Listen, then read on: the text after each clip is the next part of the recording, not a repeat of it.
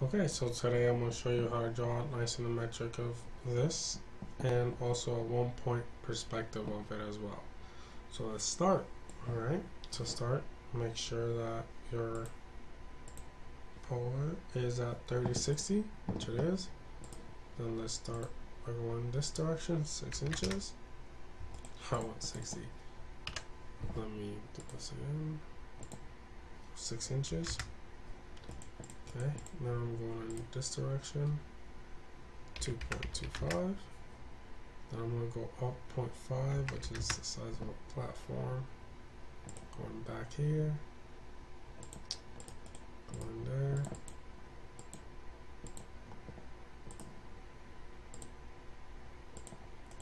Okay, and then I'm just going to connect this. I'm going to connect it over here. Alright, so that's the size of my platform. Now I need to find the center line, the total height, which is 1.75. And then I need to make another line in this angle here going 3.5. Because this line represents the width of this right here from here to here. Okay? Alright, now I just need to go straight down to this platform with those lines. And then I just need to go back and make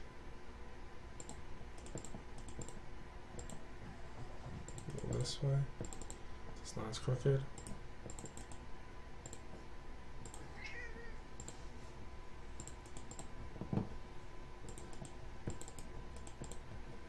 Okay. Create one going this way as well. Then I'm going to follow this, highlight it there, and trim the parts that you won't see.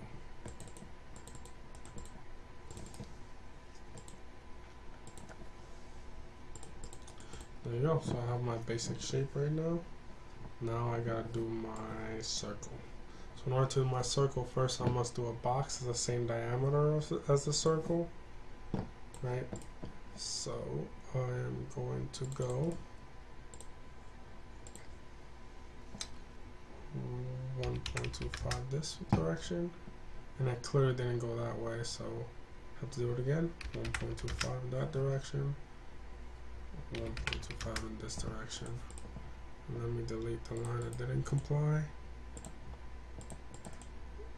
and then I'm gonna go up again 1.25. And I'm going to go 1.25. Okay. I'll go there. Go there.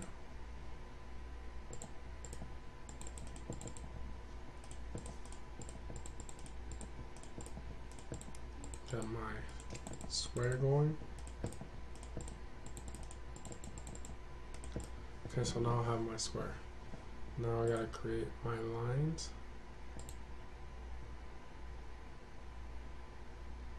So you see, I'm going to create these lines at a 60-30 degree angle, and you'll notice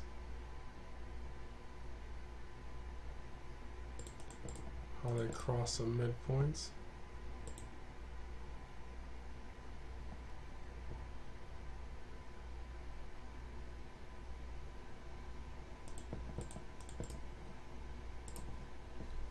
Okay, so we gotta locate our circle, so let's do our lines. Make sure that this is at 30 degrees. We're gonna go from here, 30 degrees. Then from the same corner, another 30 degrees. Then from the opposite corner, same thing.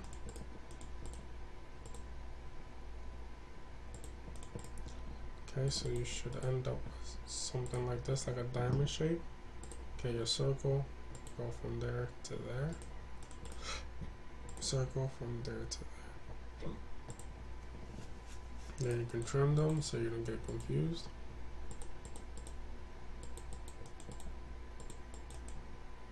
Then you have your bigger circles, which go from here all the way to this corner. from this corner all the way to that corner.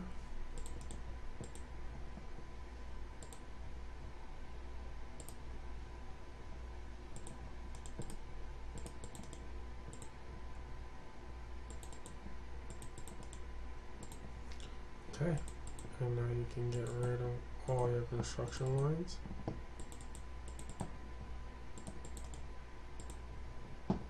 And just get rid of the part of the circles you don't need. Trim. Just copy these lines. That corner, that corner, that corner, that corner. Then copy these two circles from here to here. You'll find out that you don't need that no more.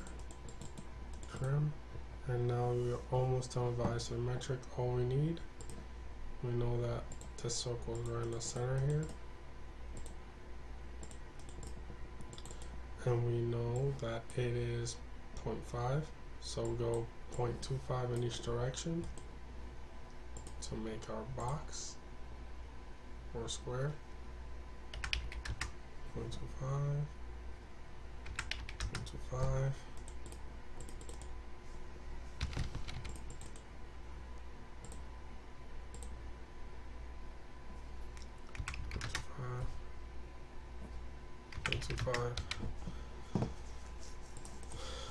Then trim what we don't need.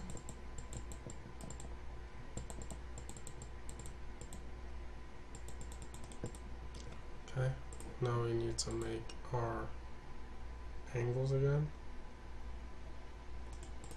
Just start from this corner, this corner, this corner, and this corner. Notice how all those corners intersect the center line, the center point of your square line.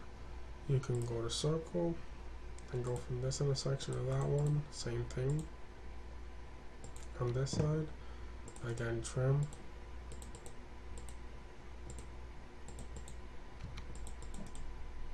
Nice. And then you want to go from this point all over to that point. This point to that point. Trim again.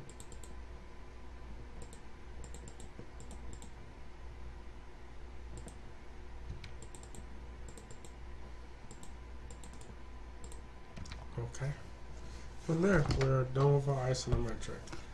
And now let's do our 1-point perspective. So for that, I'm going to take my front view that I made. Come over here. You can pick a point wherever at random for your 1-point perspective, and then all you have to do is bring all your lines to that vanishing point.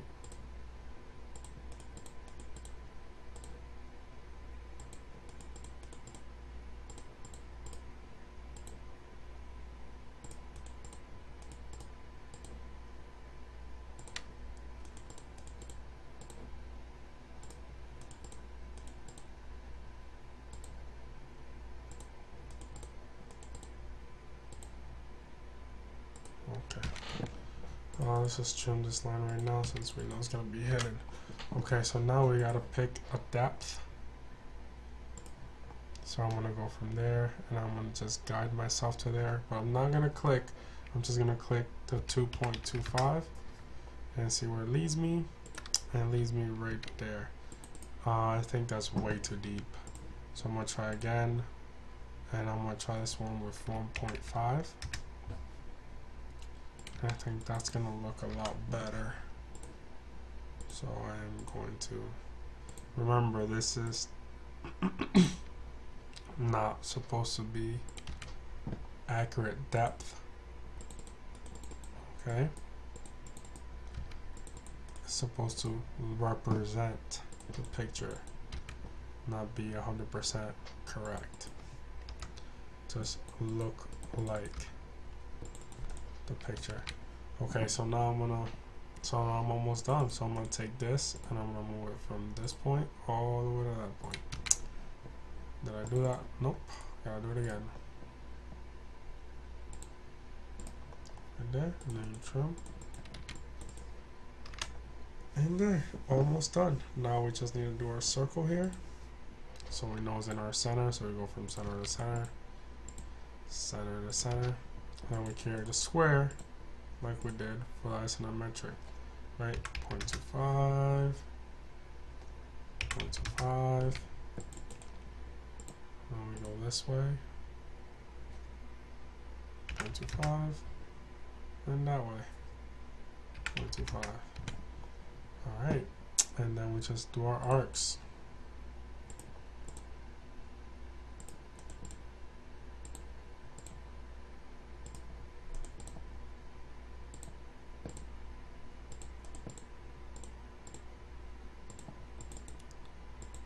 Put them inside those lines so they look correctly.